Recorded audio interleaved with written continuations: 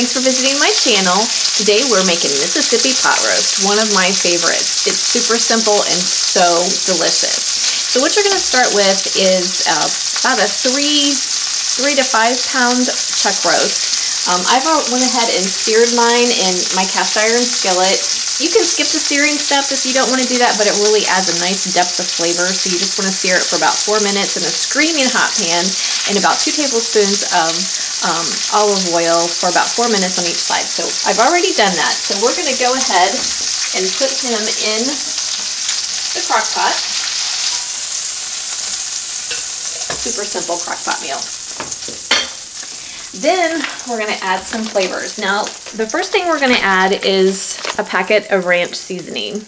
I love the Kraft, but Hidden Valley also makes one. And then you're going to use a packet of the Aus Jus Gravy. Now, there are different variations on this recipe. Some called for the French onion soup. I've used brown gravy packet in a pinch. Anything beefy, gravy-ish will work. I've also used a can of my home canned French onion soup too for this. So any of those things will work. But we're going to go ahead and sprinkle our pot roast with our seasoning packets. Sprinkle that down over the top.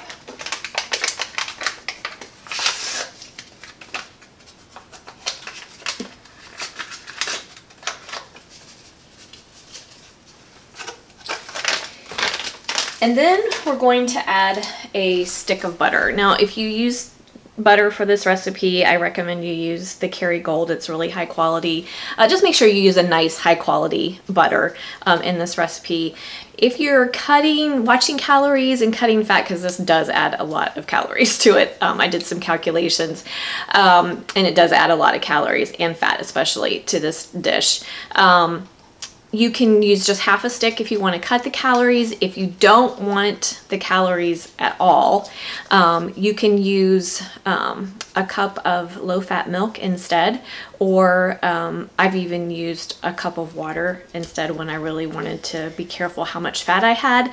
So it's kind of up to you. The idea is the roast is going to make its own gravy as it slow cooks in your crock pot. So for the sake of this video, I'm going to go ahead and use the butter. I usually don't. I usually, like I said, just use a little bit of water because we're not going to add any more liquid to this. But the idea is to make a gravy as it cooks. So I'm going to go ahead and put my butter in. And you don't need to cut it up or anything. Just go ahead and put it on the top. And then last but not least, we are going to use some pepperoncinis. So good, adds tons of flavor. Now, this is going to be to your taste. The original recipe calls for, different recipes call for different numbers. I've seen as many as 4, or as few as 4, and as many as 8. So it's kind of up to your flavor profile. Obviously, the more peppers you add, the spicier your dish is going to be. So if you like it really spicy, add half a jar. If you don't groove on spice and you just want a little bit of flavor, just add about 4, but I'm going to do about 8.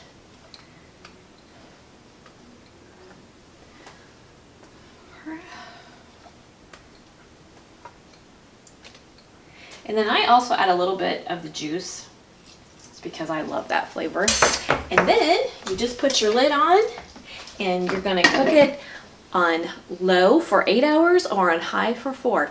Super simple. Once it starts cooking, I go ahead and flip it over and kind of mix in the seasoning packets because they're just kind of sitting on top of the meat. So once it starts to cook, I kind of mix that around and give my roast a flip and then let it finish. So anyway, super simple, really delicious, and I will bring you back when we're done cooking it.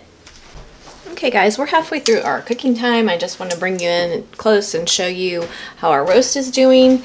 See how it's created all this beautiful juice and gravy. So now we're just going to give him a little turnover. Just kind of stir things around a little bit. Put the lid back on and finish cooking him.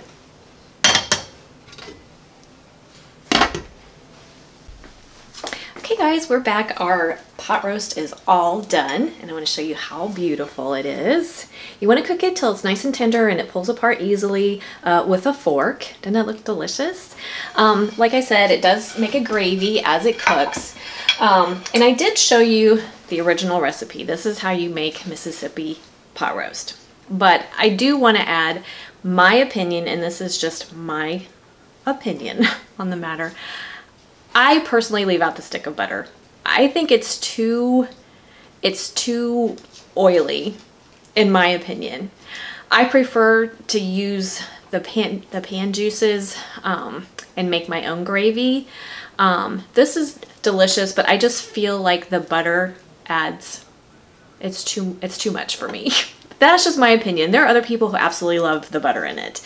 I just don't need the extra calories, and I think you still get those wonderful flavors from the pepperoncinis and the other seasoning packets that you use. I just don't feel like you need the butter. So it's up to you.